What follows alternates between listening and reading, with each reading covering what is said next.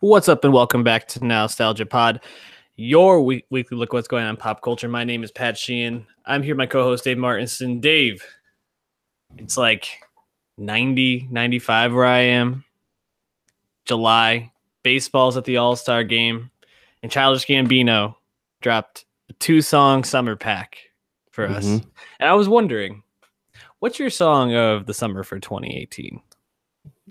Shit. Tough question.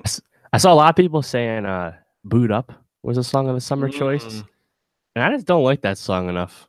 Yeah. I think I'm in the minority on that, but I saw that going around. It's a good question. I mean, I think right now no one wants to say Drake, but yeah, I think it's Drake. He has the biggest tracks right now, so yeah. I mean, In My Feelings is the song of right now, so for sure. How long that lasts? Yeah, I mean, it's capturing the moment, kind of like Bodak Yellow did, and Black Beatles the year before. The dance definitely helps a lot. In My Feelings. Just went #1, his third #1 of the year. Ridiculous. Dude is a machine. So it's interesting because usually I feel like there's like at least one or two, maybe three that you can look at and you're like, oh, these are like the songs everybody's listening to. But I think it's splintering a little bit more, and that's probably, we've talked about the effect that streaming services have, and just the fact that people have access to different music. They don't have to rely on the radio and being, having their taste catered to as much. Probably is influencing the lack of popularity in one specific song. Yeah, I mean, it's kind of like last year, I guess. I think Bodak Yellow really started taking off around this time. Despacito is out by now. I mean, this year, you have I Like It by Cardi. That song was #1 until Drake just dethroned that. But that song will be around all summer. Yeah, I mean, I don't know how different it feels from last year, but yeah, I mean, to your point, anything can really take off in theory with streaming. So it's still not over though. We always forget that, like, July is when Bodak took off. So you gotta give it more time to really make an assertion. But yeah, I guess Drake and Cardi are in the lead right now. Yeah, I mean, we're more than halfway done with July, so it's crazy because I feel like sooner rather than later we'll probably be talking about our fall preview, which just always feels crazy to be moving into like the last third or fourth of the year. We got lots to talk about today, though. We got a couple albums. Sorry to bother you. And we're going to start off with some Emmy nominations. Before we jump into any of that, please subscribe on YouTube. Go to soundcloud.com/nostalgiapod. Give us any feedback on iTunes with a rating and review. And also hit us up on Twitter @nostalgiapod. We just posted a little while ago about the first poster for Aquaman. What did you think of that poster? I actually thought it looked really good. I mean, Jason Momoa is awesome. Yeah, that's a movie that has a lot of technical limit, hoops to jump through, being underwater and whatnot. And James Wan even spoke about the challenge of that. So I mean, I'm really interested to see what it looks like, because I thought the Atlantis scenes in Justice League, which definitely didn't have as much time put into them as the Aquaman scenes will, I thought those Atlantis scenes were just okay, and that like look, can't fly when it's most of the movie. So I'm looking forward to that. It's funny, San Diego Comic-Con's this weekend, and that's probably the biggest pop we're gonna get from it is the first Aquaman trailer, because no Game of Thrones there, no Westworld there. Marvel's taking a year off; they're not there at all, just letting Infinity War and Ant-Man take them through the year. So yeah, Aquaman will probably take over the weekend due to lack of competition from Comic-Con. So we'll report back on that next week. It's a good moment for DC. Hopefully they can put out a good trailer, capture that moment. My favorite tweet related to the Aquaman poster was someone putting Vinny Chase's face on it, which I just found hilarious. You mentioned, though, Westworld and Game of Thrones. Both of those got a shit ton of Emmy nominations, dude. Like 2021 for 22 for Thrones, 21 for Westworld. Handmaid's Tale wasn't far behind. We talked about what we wanted to see, maybe some predictions for the nominations last week. What stood out to you, or what trends did you notice with the nominations that came out? So I think this is an interesting field, in which case there's a lot of stuff stays the same with the Emmys, and stuff kind of, is new. And, anywhere you look with that, you can kind of pick up on that trend. Like, the big headline that people were throwing out was that Netflix was the most nominated network, 112 overall, but HBO with 108. HBO had been the most nominated network for 18 years in a row up until now. And everyone's like, oh, Netflix taking over, and conveniently timing with that HBO new strategy that we talked about last week from coming up from their higher ups at Time Warner, right? And honestly, like if you do like the math on this, like Netflix puts out so much more content than HBO. We always say they're a quantity over quality place. So I feel like in theory they are bound to just get the nominations because obviously they have all that money. They're going to push and promote their shows whether deserving or not. And then also I think what the real difference is that last year HBO got a lot of noms from a limited series, Big Little Lies, right?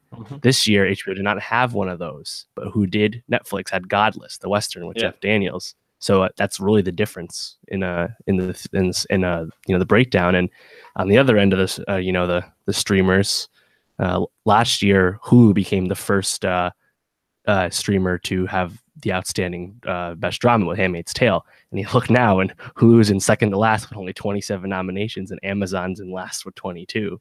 So Netflix's dominance over those two is still very, very obvious, despite the fact that Hulu got the more prestigious award last year. So I find this interesting that people are trying to jump to all these conclusions with Netflix when I think it's really just a numbers game. Yeah, it's interesting too how they can market these things, because obviously everybody wants to say Emmy nominated series, Emmy nominated actor, but if you think about Hulu, who you said is way behind Netflix, they probably have two shows that have a better chance to win than most of Netflix's shows. And you look at Marvelous Mrs. Maisel and Handmaid's Tale. I think that Rachel Brosnahan definitely has. Maisel's on Prime, but same to your point. Oh, sorry. Sorry, I got confused there. You're right. Handmaid's Tale. Elizabeth Moss will probably have a chance at repeating. Has a shot at best drama again. But yeah, Netflix is just going for those numbers, get those nominations up. Yeah, just all that market share. Yeah, it's interesting. Something I saw a lot of people tweeting about was particularly the best comedy category and how stacked it is, which I think is actually interesting for two reasons. One, I think it's just a really interesting race to look at, what shows are on there, what didn't get on. Like, for example, Good Place, I thought could have taken a spot over like Unbreakable Kimmy Schmidt or even Curb, which I think just got the generation nom. But what are your thoughts on the category? Yeah, I agree. And it's weird too, because NBC was actually the third most nominated network. They beat out FX. They had 78. So you would have thought Good Place would have had a lot of that. But yeah, I mean, I think Good Place, every critic would have picked it over Kimmy Schmidt. And even I think Kimmy Schmidt fans aren't as high on the most recent season as they are, when the show first started. Sure. But I mean, yeah, whether you look at the acting categories or just overall best outstanding comedy, Atlanta, Barry, and Marvelous Mrs. Maisel, like, take your pick. It's really, really tough. There's a case for all of those. So I think that's going to be fascinating to see what actually pulls ahead, because Maisel did get the Golden Globe nominations, and we'll see if that actually carries through, because obviously, that was last fall. So, but yeah, definitely stacked, and poor Mike Schur, but Good Place was not there. Yeah, I mean, Ted Danson still got best supporting nomination, and I think he actually might have like a decent chance in that. I mean, he's generational talent. He's been around forever. Everybody loves him. He's great on the show, so I think he might actually have a okay chance at that one.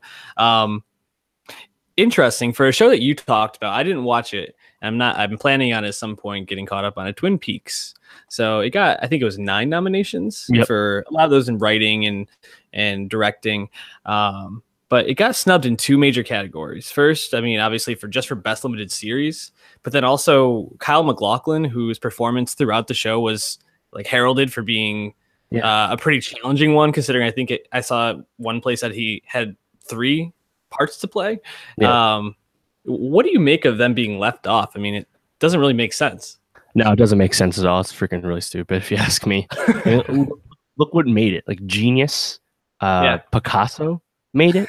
The second I didn't even know that was on. Of Genius. Yeah, no one liked it.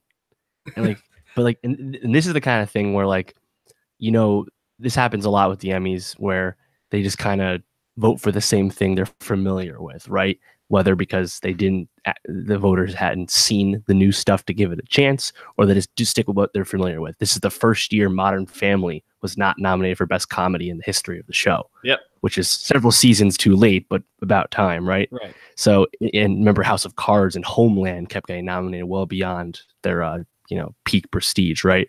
Mm-hmm. And the fact that Genius though gets Genius, I like that last time. Fuck it, Antonio Banderas, he's cool, right? So but yeah, it's not like they didn't watch Twin Peaks. They got 9, at least some parts of the Emmy body anyway. But 9 award. I mean, David Lynch got a few of those noms himself, including that amazing Black and White episode, which is the best episode of the season. So and Kyle MacLachlan, yeah, I mean, he was great. He was really great. And yeah, limited series is often tough, but not this year isn't that bad. I don't think it was going to be that competitive. And it just sucks that maybe because it came out last year, it's a little old hat for the people. You know how the calendar works, or maybe it's just Showtime's fault for not promoting it enough. I don't know, but it shouldn't have need to be promoted. It was a lot of TV critics' #1 or top 5 show of the year, so that's disappointing. But at least it wasn't like totally overlooked. The way like Young Pope. Did Young Pope even get any nominations last year? It got very few. If it did, it didn't win anything for sure. Show like The Terror this year on AMC, which is really well liked, didn't really get anything at all. So, that does happen, and it's disappointing. I mean, I was happy to see Killing Eve. Sandra Oh got nominated. She's actually the first Asian woman in a lead role in either drama or comedy to ever get nominated, which seems like way too late, obviously. But it didn't get nominated for Best Drama, which a lot of people thought it had a great chance at, and neither did Mindhunter from Netflix. And this is the first year in several years that a freshman drama was not nominated. I mean, if you go back last year, Stranger Things first season was nominated. Year before that, Mr. Robot. Mm-hmm. Before that, Better Call Saul. Before that, True Detective. Before that, House of Cards. That's back in 2013 all the way. So this year, they kind of just kept everything from last year, and then they subbed out Saul and House of Cards for the return of Game of Thrones and added The Americans. But Stranger Things season 2 and Westworld season 2, due to familiarity, due to Netflix and HBO pushing, they're still there. And frankly, I don't think any critic would pick either of those seasons over Killing Eve or Mindhunter. So that stuff happens, but it's disappointing. Yeah, but shout out The Americans. I think they got, I think it was 4 big categories that they got nominated in. It was outstanding drama. Kerry Russell's there again. Yeah, Kerry Russell and Matt Reeves, I think, both got a nomination for their roles, which is great. I mean, this is their last year doing it, so I hope to see them get some love at the awards coming up. As we're talking about who got in, who didn't, Game of Thrones nominated Emilia Clarke and Kit Harington for outstanding lead, which is the first time they've done that, and it didn't really work out for them. Neither one of them got nominated, but all the Lannisters did, so thank God for that. Well, I mean, what are your thoughts on that? Do you think that's deserved? Do you think they should have been on there?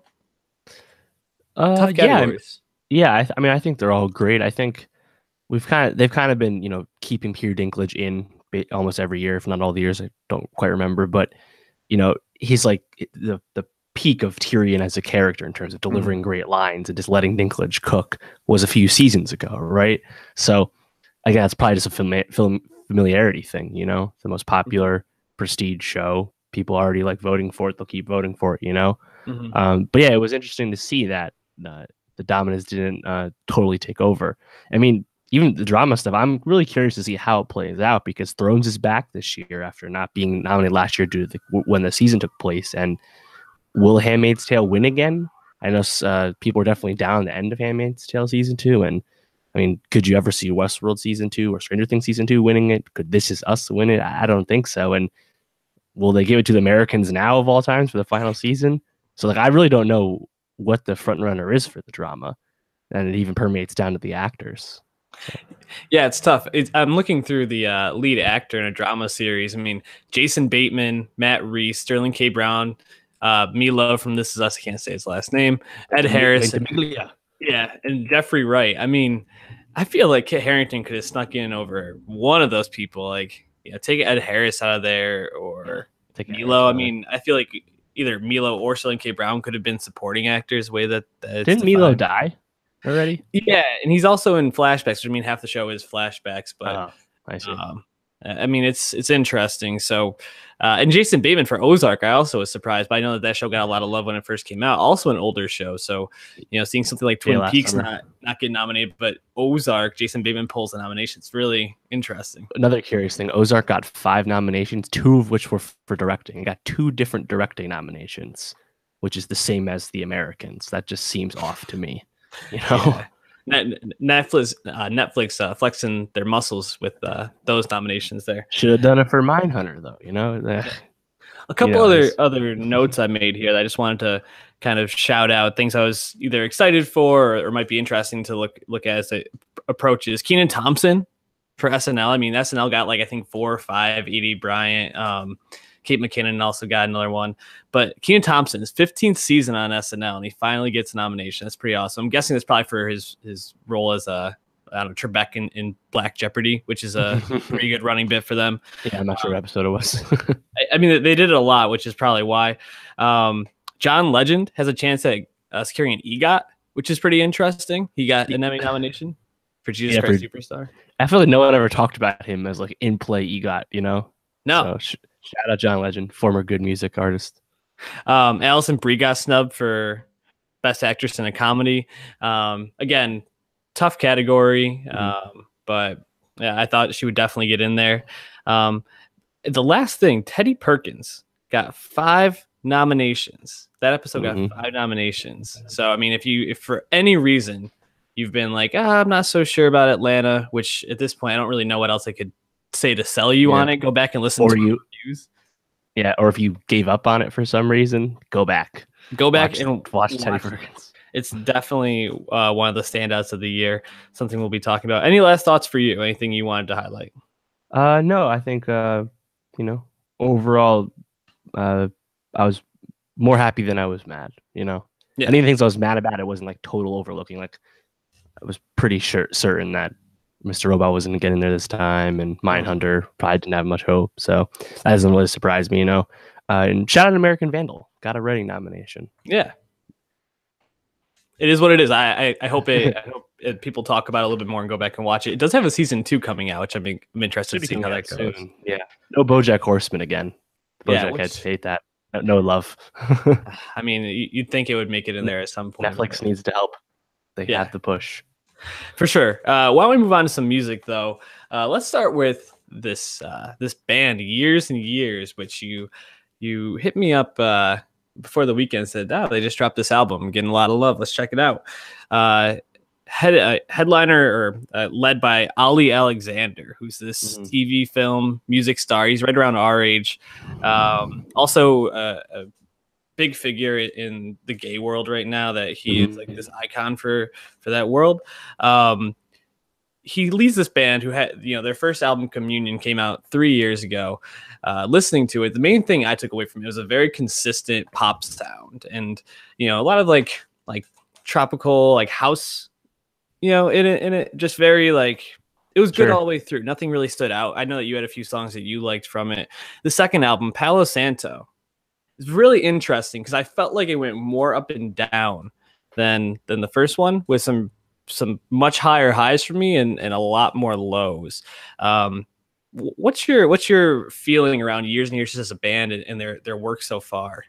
Yeah, I think the thing that stands out to me through these 2 records in 3 years is that the sound really did change for the sophomore album. That's usually not the case for any artist that has a successful first album that gets some love and gets some popularity, But I mean, to your point, at the highs and the lows, I think the second half of Palo Santo definitely is more the low end, but they do kind of, trade a bunch of things off. Like, it's not always synth poppy. I think the reason they're classified as synth pop band is because the writing is definitely pop music, Oh yeah. And it's electronic sounding, but I think that electronic sound is much more diverse this time, whereas the first one, it was almost like you said, like a tropical house vibe. It was more consistent in that regard.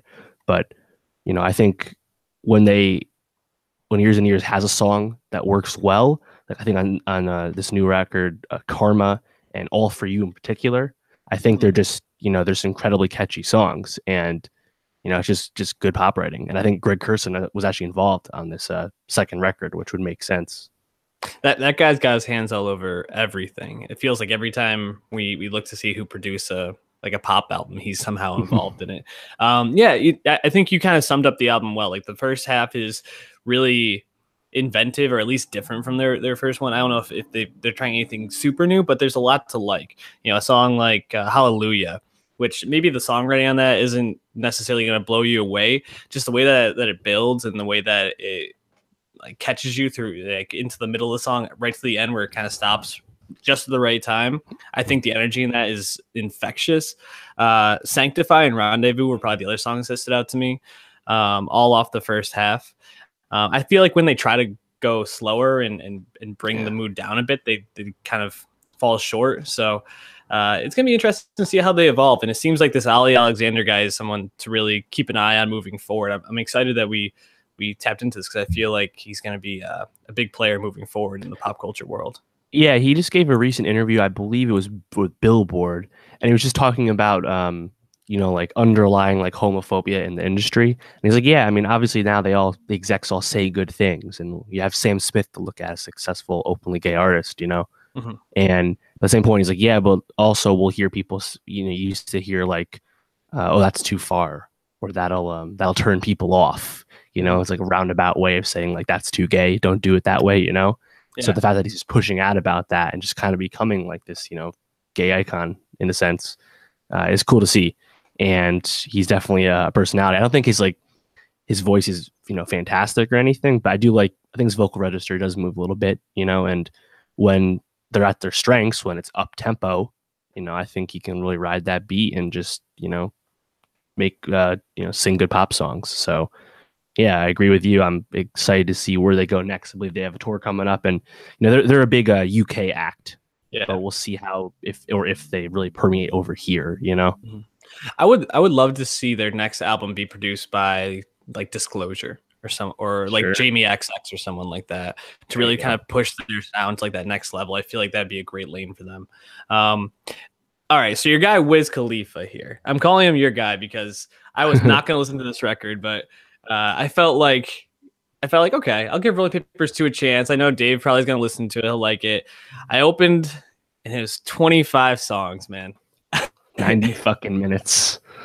Tough. I mean, so my relationship to Wiz is, he's like the new Snoop Dogg, I guess. That's like the lane he's trying to fill. I think he does an okay job. He's a likable enough rapper. I don't find him to be anyone that really moves the needle in terms of like, wow, this is gonna blow me away, or I'm gonna like, be listening to this forever. But he's solid, and I feel like that's kind of what Rolling Papers 2 is. It's loaded, but it's solid. There's enough there to like, enough there to throw away. I think he had some nice features on this, and he tried a couple of things. I was surprised this was his first solo album in 4 years. Yeah. Since August 2014 was Black Hollywood. That's the album where We Dumb Boys is from. And like he's had a bunch of mixtapes and like a collab project with Juicy J. And then he had a Khalifa, which was like a compilation album, really just a mixtape, came out in early 2016. And they just call it an album for label reasons, whatever, to satisfy a contract. But yeah, no, it's been a while for him to have a proper release. It's his 6th album, 4th major label album, and I've kind of been lukewarm on Wiz for a while now, just because, for someone with such a high profile, he really blew up, or fall of 2010 with Black and Yellow, right? Yep. And then that led up to the first Rolling Papers, which is his first major label album, his first album for most people that ever heard of him.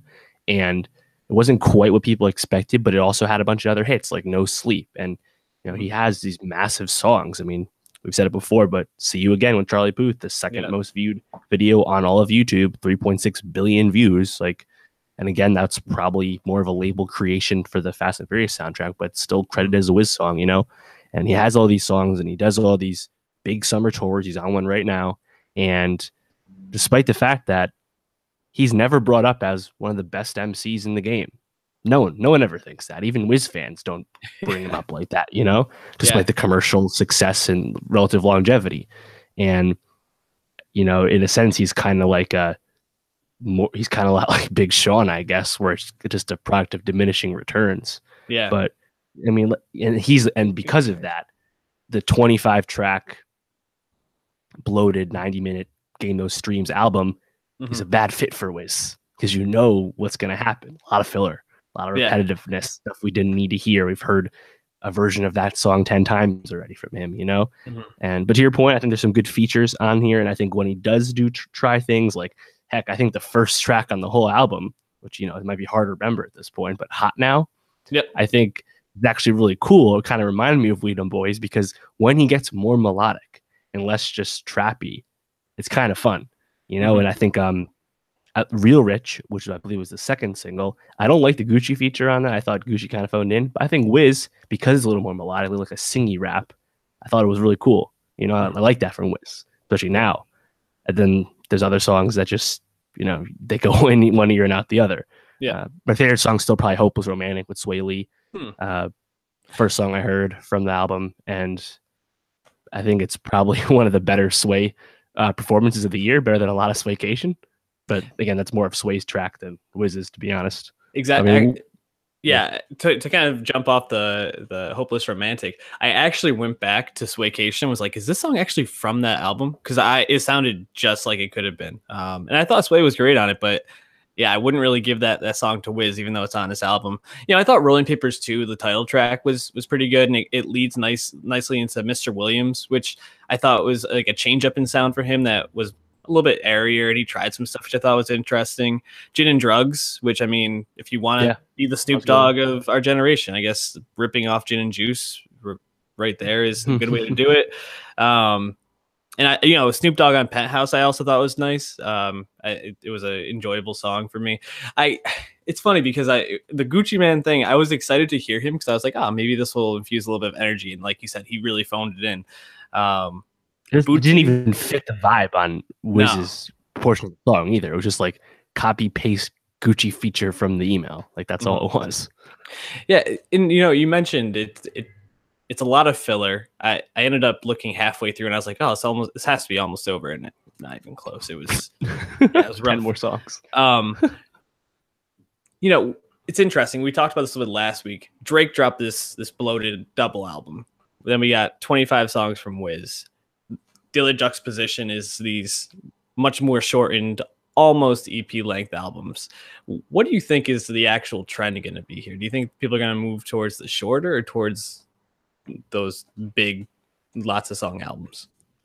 It's a great question. I think the trend is to make the long album because it's more financially beneficial to you. Yeah, especially when you're a big artist, when you're already going to get a lot of attention. Until we actually see any evidence of, I think the short 7-track album is just going to be Kanye's idea. Is anyone else going to do that? You know, like when we get Little Skies is featured on here. He's on Wiz's tour. When we get the Little Skies debut album, that shit ain't going to be 7 tracks. Right. He needs to get that paper still. Like, yeah. So, you know, I think too long is probably going to be more common than too short, unfortunately. And you know, it's funny, 7 tracks and 25 tracks. What's a happy medium? I don't know, 14, a normal album length. You know, right? So, yeah, I don't know if we're gonna get much resolution anytime soon. Yeah, until they can really figure out the right way to calculate the streaming numbers, they're gonna go more towards the longer ones, unfortunately. Which I would prefer them to do like 9 tracks. Like if somehow you can like rig it so people are doing 9 tracks, I feel like that's the right length, but. And that's the thing, like the Billboard changes that we mentioned, you know, a few weeks ago or over a month ago now, when they unveiled them and recalculate how the charts get affected. That's in effect now. Drake's first Scorpion week was the first week for that, but the charts are changed that way. But I mean, having a lot of tracks still means there's more tracks to get played and get you paid. You know, right? That hasn't changed, so there's still more incentive. There's still more incentive to have a long album than there. You know, is to have a short album, you know, even if the charts are not as benefited by it as they were a few weeks ago. So we'll see. What do we got to look forward to music next week? Anything big? The Internet, Hive Mind, new album. That'll be a good one. Looking forward to that. Something I've been looking forward to, I guess a movie made by a rapper, Boots Riley's Sorry to Bother You, starring Lakeith Stanfield, Tessa Thompson. Stephen Yoon, which I mean, shout out Glenn for The Great Walking fucking Dead. look for him. Yeah, absolutely. Congratulations. And also great look for Boots Riley, his debut as a debut movie writing directing. I thought he killed it. It's not quite, I guess, Jordan Peele level, although people have been comparing this to Get Out. There's a lot of comparisons to Get Out and Boots Riley's debut compared to Jordan Peele's debut. There's a lot of similarities for sure. But definitely up there. When did you see this movie, and what was your reaction leaving it? Yeah, I saw this last Friday. Second weekend of release. I mean, the first weekend was, I think, just New York and LA, but only a handful of theaters. And it's still not really that wide yet, but it's making really good business at all the theaters, which is great to see for a non-blockbuster film. But I fucking love this movie. I thought it was incredibly unique, incredibly engaging, and just freaking original and entertaining, serious and funny. It's got everything, and of course, great actors that we already like. So to not spoil anything, because I know that we'll get into the spoilers because they're out there. But this is a movie that should not be skipped, and it's going to be in a big theater near most people. So take advantage of that, and you want to support movies like this when they come out, because this is so unique and such a just a total original creation from Boots Riley. He wrote the movie, I think 2011, 2012 time. So he finally got it made with great talent. And you got to support that when it happens. Yeah, he has a lot to say. I mean, if you know anything about his funk rap group, The Coup, The Coop. I don't know exactly if it's The Coup or The Coop. But yeah, it's a political group. They have a lot to say. They have, they try to get a lot of points across in their music, which I think is great. And this movie touched on a lot of things. I mean, just to give like the broad overview, touched on capitalism, racism, social. Classism and socialism. There's a lot there to look at, and I started off the movie. I forgot to pay for my parking, so I started off and I was like, "Oh fuck, I'm gonna get a ticket." And like I was just thinking about that the whole time when this movie started, and I was like, "I'm not even gonna be able to enjoy this movie now because of this." Like, god damn it! Like immediately pulled me in. It was like super engaging. I totally forgot about it, which I think is a great compliment to the movie that. Like something that was causing me that much stress beforehand, I was able to just totally take that away. I left feeling just like trying to figure out like what was this movie really trying to say, and I think it's hard to really summarize it and explain it to someone that hasn't seen it because it's trying to say so much. Yeah, I think it's multiple messages, not one cohesive message or anything. Exactly. But I thought it was great, and to your point, a lot of people we liked, and I already mentioned probably the three headliners, but Armie Hammer, our guy from Call Me by Your Name last year, just being the most Armie Hammer he can be, just throwing fucking fastballs from end of Act 2 on. Yeah, he was like born to play that role. Like, yeah, for sure. Winklevoss twins on cocaine, and that. Also, I mean, even just like the voice work, like Patton Oswalt and David Cross were great. Lily James also was good for the little bit that she was, voice acting in it. And I didn't even know Forrest Whitaker was one of the people you see at the end. I didn't know that either until I looked it up. Crazy. We're probably gonna get into spoilers here in a second, so if for some reason you're listening or checking this out and you don't want to have this spoiled for you, come back to it after you see the movie. We'll be going time codes below, so come back, check it out. All right, so I mean, this is probably a dystopian satire to the most biggest example it can be. But I thought that the thing I took away from this movie the most is Boots Riley has a great eye for shooting, and I had moments where I was like, "Oh, that reminds me of David Lynch," or "Oh, that reminds me of Sam Esmail from Mr. Robot." Sure. A lot of vibes in like the color work and like the way that he would frame things, or like the way he would use close-ups. And I think especially like the party scene at Steve Loft's house, with Cash and Lakeith Stanfield, Armie Hammer getting to do a lot there. Thought there was like just a ton of really beautifully shot things juxtaposed with Detroit's art display. But what stood out to you most about Boots Riley's work here? Yeah, I mean, to that point, 61 locations for the film in a 28-day shoot. Really ambitious. And also on top of that, when you watch it, they change costumes a lot, which is extra challenging for the director because it makes the edit harder if you want to put scenes around, you know? And like Detroit's makeup changes a lot throughout it. So it's just like they didn't hold anything back with making the film, which I thought was incredibly admirable because, again, he's a rookie filmmaker. And but yeah, I think the way it moves from scene to scene is just, it's like really like kinetic, like it's almost like really actiony. It's not an action movie, it's not like, but you know, it feels like a lot's going on all the time. And you know, I mean, when he wakes up in his like new apartment and there's like the triple windows thing, and it's like the way it's framed and you see the outside, then you see Cash, and really cool. It's just really, really cool. And it's really like aesthetically pleasing. Like I thought the movie was so engaging because of the dialogue, obviously, and what's actually happening in the plot, but also it's just really fun to watch. You know, it's just like the street corner scenes, the bar scenes, anything. It's all like fucking beautiful, you know? Yeah, absolutely. It's beautifully shot. I also thought, I mean, how ambitious of him to also do the soundtrack for this with his band, which I thought fit the movie perfectly. Who was your biggest scene stealer for this movie? Which I felt like there were a couple for me, but I want to see what stood out to you. Yeah, I mean, Lakeith Stanfield's excellent as Cassius Green. He's the lead, obviously, and shout out to him. He didn't get an Emmy nomination for Darius from Atlanta, but this is his first true role. A lot of people probably first became aware of him from Get Out, but again, that's a small part for him. And so I'm really happy that he got this look, and he does a lot of work with this because his character does grow and does change throughout the film. And you know, I think he does awesome, but he's also kind of the plot mover, so it's tough for him to be the scene stealer. Tessa's great, really great. She's great in everything. Selma, Dear White People, Creed, Westworld, Thor 3, Annihilation, Now Sorry to Bother You. He's on a great run, and I just like watching her act, you know? Creed 2 later this year, same thing. But, you know, the probably the scene stealer for me is when David Cross speaks, the white voice comes out really for the first time, and then like obviously it's spoiled by the trailer. Like when you see that, like the movie just totally like turns it up to 11 at that point on, once the path to being a power caller happens. Oh my god! And then I'm just like, fuck, dude, this rules, you know?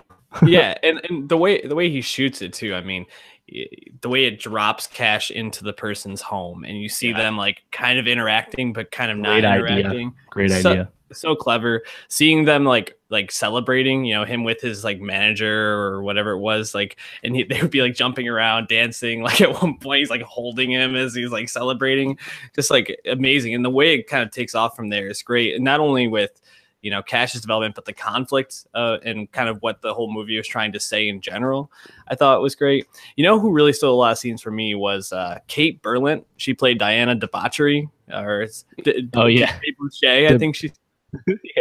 Debauchery. Debauchery.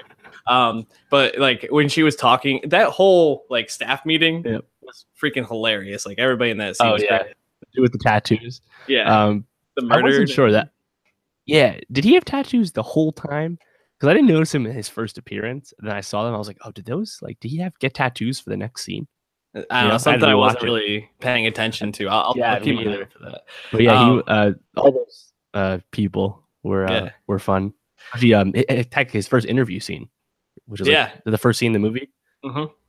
Yeah, I thought. I mean, that was great really too. Great. But Kate Berlant also in the elevator, like just the way that she's like basically like trying to show Cash that she's sexually attracted to him, but like very like subtly. And then the elevator, which first of all, shout out Rosario Dawson, like being the voice for that. What? But so freaking funny. And then Omari Hardwick too, I thought was really great, especially when he finally stops talking in the white voice. I like thought that was pretty effective. That was a great moment. Really earned. Definitely. What other scenes stood out to you? What else did you really like about the movie? I think my favorite scene is the rap scene at Armie Hammer's house, because like you're watching the movie and like you get like the social message, you know, social comedy satirizing capitalism in the workplace and whatnot, and, you know, talking to your boss, all that stuff. That's pretty present because it, you know, is there the whole time. And then Detroit's performance thing has, you know, a different angle, and you get that. And then the rap scene, you don't really see that another message, another proclamation is coming until like right before it happens. And it's like, oh, it starts out as like, oh, it's like this is like a Paul and like you know, like Dance for Me, you know, like black minstrel shit, right? And it's like, okay, I see that.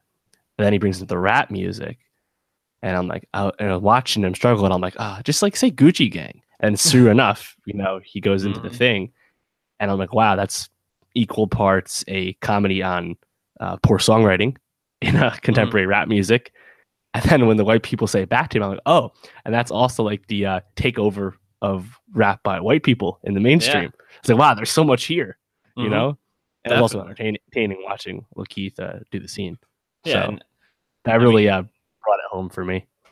Yeah, that was, I mean, there was a lot in that scene. And just that, like I said, the whole party scene in general was like overwrought with metaphor, you know, in a lot of ways.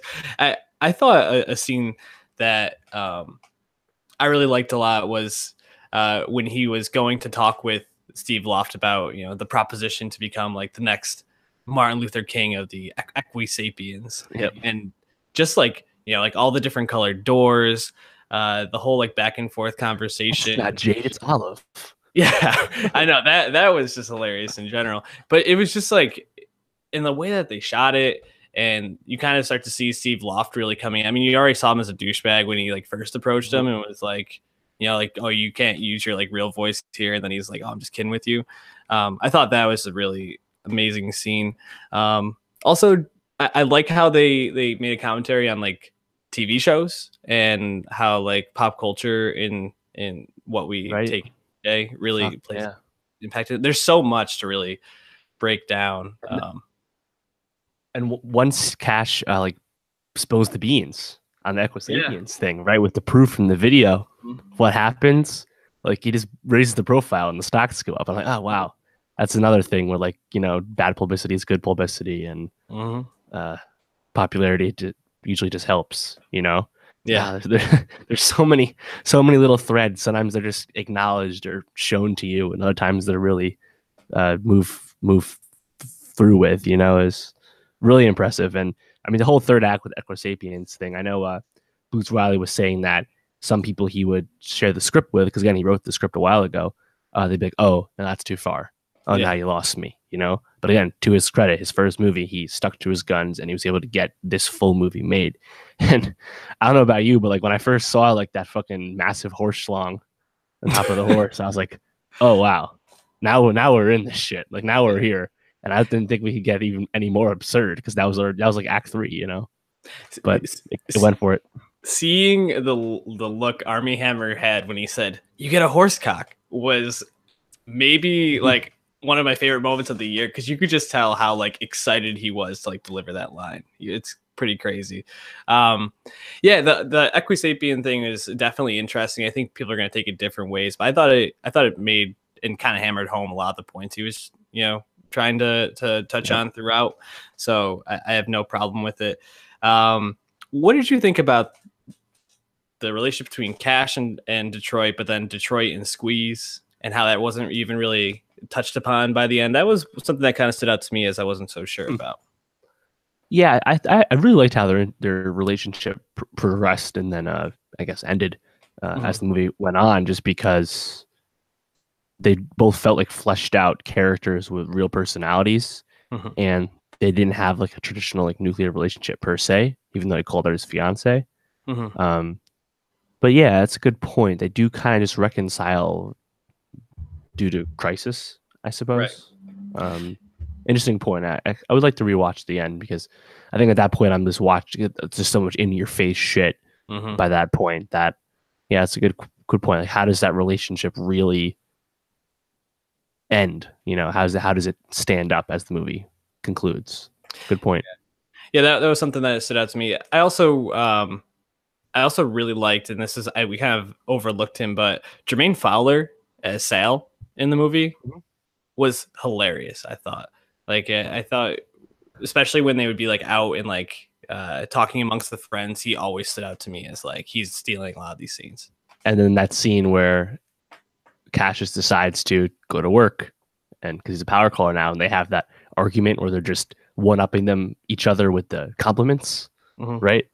I was like, that's hilarious. Yeah, that guy. I mean, the whole cast is full of charismatic performers, and even Danny Glover, not in there a whole lot, but you know, when he's like, "Hey, young blood," you know, it just goes from there. So good. Yeah, hell yeah. It's actually funny when you mention the like, I hope you have a nice day off. Like you see on Twitter a lot, like, you know, the I want to be like you. Like, oh, that a lot of people have now. I mean, there's so much here, and I feel like we could really talk about and dissect the movie for a long time. But I mean, this made 4.3 million worldwide first weekend, or first large opening weekend. So I hope this continues to make money, and I hope Boots Riley gets a bigger budget for his next project. I know he definitely wants to make more. Any last thoughts on just this movie in general? See it for sure. Oh yeah, absolutely see it.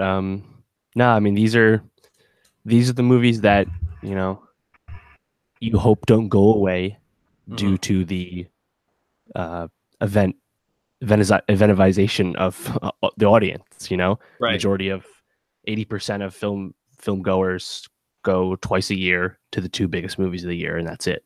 You know, and you hope that movies like this don't fall by the wayside. And what's really happening is that movies like this aren't going away per se; they're just costing less, so they have a lower bar of success, like Blumhouse's model. So, but yeah, when these movies are good, everyone tells you it's good, and all the audiences like it too. You gotta support these films. So please go see this movie. I've been telling people about it. Like, I think it's actually coming out at a great time, especially with a Skyscraper underperforming for The Rock. You know, so after you saw Ant-Man, waiting for something. Gonna talk about 8th Grade next week. But in the meantime, see Sorry to Bother You. Yeah, definitely see Sorry to Bother You. I just hope these movies also keep getting a lot of big name actors to be in them. You know, like you look last year, you had Daniel Kaluuya, who really broke out with Get Out, but he was establishing himself, and you also had Allison Williams. But in that movie, I mean, who else is big name? No one really. So I think this is a step in the right direction for these kind of size movies that more bigger name people want to be making them. We're gonna wrap up there for the week. Let's talk about what we're gonna be talking about next week. We have 8th Grade. We have the internet. You'll finally get to a record you've been slow cooking in the oven. Snail Mail, Lush. Yeah. I mean, it's fully baked at this point. It's just drying on the or cooling on the heating rack. We'll be talking about that. Maybe the Dirty Projectors or the Deaf Haven album as well, if we need something else to get to. Yep. There's a few other smaller albums there. Mac Miller announced a new album coming out the same day as YG's Stay Dangerous, August 3rd. So excited for that down the pipe. More excited for that YG album. Way more excited. Yeah, but Secession is also going to be coming to an end pretty soon, right? 10 episodes? Yeah, so top of August, we'll get to a full season review. In short, we both like the show. Yeah, it's awesome. Definitely catch up on that so you can listen along with us. But yeah, anything else you want to talk about, hit us up at Nowstalgia Pod. Hit Dave up at Martin Swagger and myself at Sheeny World Peace. Dave also did a podcast with his friend Jono Peck talking about NBA basketball. It's really great. Give it a listen. Also give Dave and Jono a follow for any NBA insight you might want to have. And yeah, give us a rating and review on iTunes, and follow us on YouTube. It really helps. But until we meet again, peace out. Stick to the script.